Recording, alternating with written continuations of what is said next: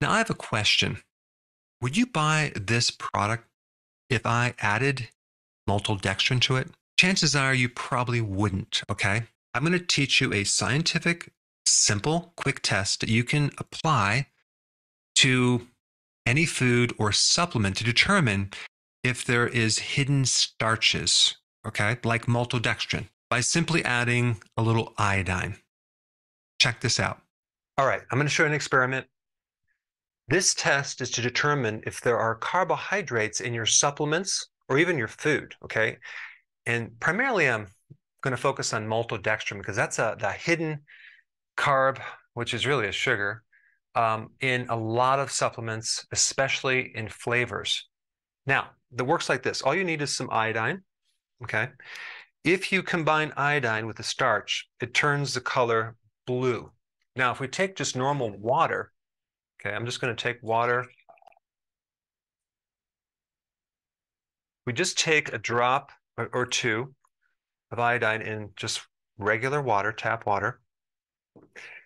You can see it doesn't turn blue. It stays kind of golden yellow, okay? But if we take some iodine on some wonderful bread, you can see it will turn it blue. Okay, that's the chemical reaction that occurs, which I'm not going to get into why, but it just does that. Now, if we take pure maltodextrin, for example, and put it in some water right here, okay, mix it up, put a couple drops of iodine in it, you can see the color, blue or purple. Okay, that's pure maltodextrin. Now let's take this other electrolyte powder, which is a competitor's brand, which has a very similar formula to mine, like a copycat formula.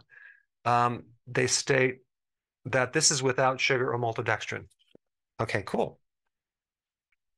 Okay, so let's add a scoop of that and a couple drops of iodine. Let's see if it has maltodextrin in there.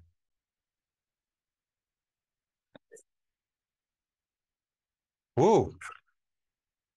Turns purple blue. Apparently it does. All right, now let's take my electrolyte powder. Let's see if it has any maltodextrin in there or carbs, starches, I mean. Okay, mix it here. Let's put a couple drops of iodine in there.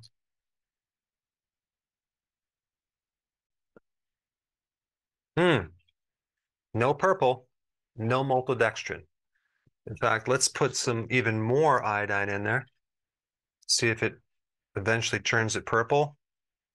And the answer is no. It stays yellow gold. And you can try this with anything. Okay, so you just need some iodine and you can add it to the food or put it in some liquid if there's a powder, and you can detect hidden maltodextrin and other starches in your supplements and food. As I went ahead and did the iodine test on every single one of my products, and I also learned something new about this iodine test or starch test, and that is this: iodine will also react against chlorophyll. And so if a product has chlorophyll, like a wheatgrass juice powder or cruciferous or a leafy green, because of the pigment chlorophyll in interacting with iodine, it will turn the substance a little bit brown. Not purple, but brown. We also learned that if a product has inulin, okay, it can also alter the color. So I just wanted to bring that up because it's not just maltodextrin or other starches that can turn things a different color. All right, so now that you know how to determine if there are hidden starches in your products that you buy, let's talk a little bit more about these hidden starches. And the main starch that is put in so many of these products is maltodextrin. It's a nearly $4 billion industry. Where are they putting all this maltodextrin in? Well, they use it as a bulking agent, a thickening agent, a carrier for various things like flavorings. They use it to add certain texture. They use it to increase shelf life. They promote it as being plant-based and something that's very, very inexpensive. 1 metric ton of this stuff is like only $520. So if a manufacturing company wants to use it to add something as a filler, maybe add some texture, they're only spending pennies, okay? So the profit can go very, very high. There's some other sneaky added benefits to a company that you should know about. Number one, maltodextrin can be classified on the label as a carbohydrate, but not as a sugar, despite behaving like a sugar. I mean, on the glycemic index, you have table sugar 65, glucose 100. Maltodextrin is between 105 and 185. I mean, when that stuff hits your bloodstream, you are majorly spiking your blood sugars and majorly increasing insulin. And what's wild is there's a loophole that allows you to classify it as a carbohydrate and not as a sugar.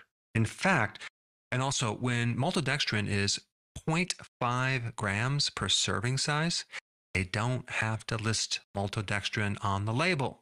And it's usually made from corn, but it's also made from wheat, rice, potato. But many of the supplements that you are probably taking right now have it in there as a hidden ingredient for various reasons. One, as a kind of a carrier or a conversion of liquid flavoring to powdered flavoring.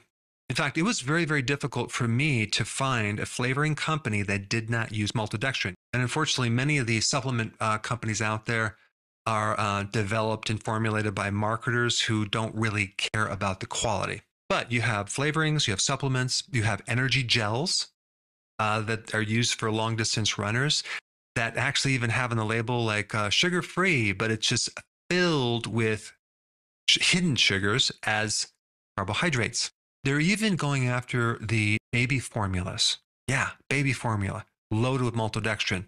And definitely the sport products in muscle building, powders, energy drinks, etc. But unfortunately, a lot of people don't know about this. It's that little dirty secret that if people found out, they wouldn't buy a product that has this very, very high glycemic index sugar in it. If you're going to exercise, right, and you're going to take a sports drink or sports gel, would it help to have that be candy or sugar? Does that improve your performance, really? No, it's going to spike your blood sugars and it's going to come down and you're going to get tired. Not to mention so many of the keto products, right? They're supposed to be keto friendly. They're not very keto friendly. And this could definitely be one reason why people might try keto with some of these products, unknowingly not able to get into keto because of the amount of hidden maltodextrin, and then maybe say, well, keto didn't work. Let me go on to the next diet. So I just wanted to create this video to teach you a tool that you can use using simple iodine. And since we're on the topic of maltodextrin, if you haven't seen this video, you definitely need to check it out. I put it up right here.